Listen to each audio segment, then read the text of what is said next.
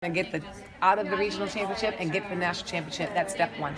Doesn't matter where we were going or who we're competing against, we have to do our job. It's going to be a special environment, though, don't you think? Oh, I think it's going to be great, especially if our Tuscaloosa fans show up. Because our Birmingham fans, we have a lot of fan support. And I think the fact that we had the opportunity to make the regional championship like a home meet could give us a huge advantage.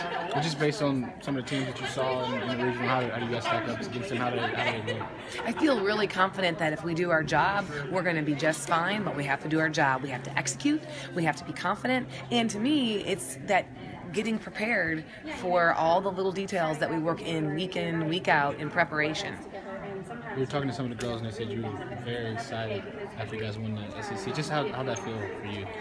Having won it as an athlete, having won it as a volunteer, as an assistant, to do it in your first year as head coach, it almost feels like you're living in a fairy tale and that it's not real.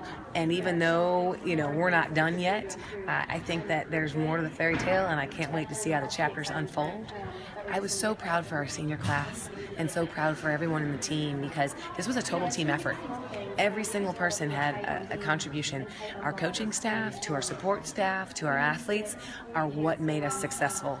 And so just to be in this position, to be able to carry on and protect the legacy that was created, it's honor, it's grace, and it is just the best feeling ever.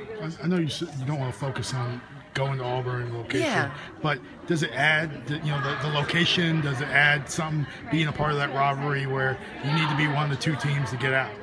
Well, I think that I would want nothing more than both of us to get out of there because it says so much for our state. The rivalry is fantastic, and it ups the level of gymnastics and the desire for the little girls out there in club gymnastics aspiring to be a college gymnast in the state of Alabama. I think it does nothing but help our sport, and I think that's a great opportunity.